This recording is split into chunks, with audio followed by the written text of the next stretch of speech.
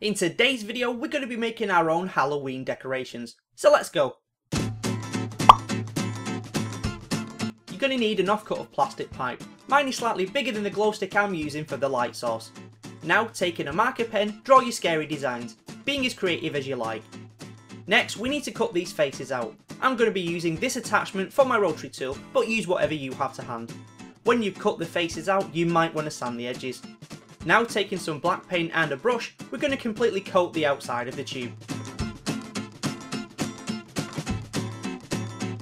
When your paint has dried, we're ready to test it out. You might want to stuff a bit of newspaper either end of the tube to stop the light escaping. These Halloween decorations are easy to make and will last for ages. You can also use them outside without fear that they may be damaged by the weather.